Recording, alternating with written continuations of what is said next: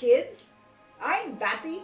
As a matter of fact, my full name is Batty Matilda. I thought it would be great to start off our holiday season telling you about the meaning of the Christmas tree. Look at our beautiful tree. Doesn't it give you this cheerful, positive, happy feeling? This tree is an evergreen, which symbolizes immortality. Now, do any of you children know what the three branches symbolize? It is the crown of thorns worn by Christ. My tree is made of sustainable pine. Do you know what that means? That means that for every tree that is cut down, a new one is planted. This is so important.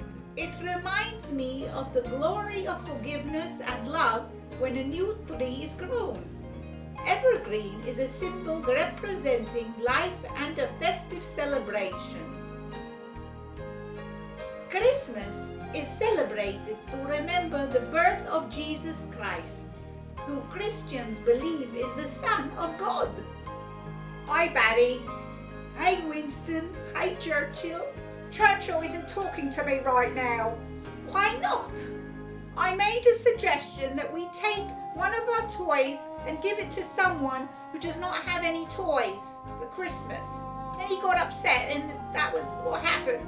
I was going to give one of our toys away, but you said we should give away my coloring books or my crayons. Why can't we give away one of your toys? You're not giving away any of my toys. Oh, boys. Christmas is about sharing and giving, and you two boys seem to be lacking both. Why don't you both choose one of your toys that you'd be willing to give away, and then you can give twice as much? Now stop fighting. I want to see both of you embrace each other with hugs and stop this nonsense. I'm going to celebrate now by drinking my tomato juice, which is everyone thinks is blood, but I'm a vegan.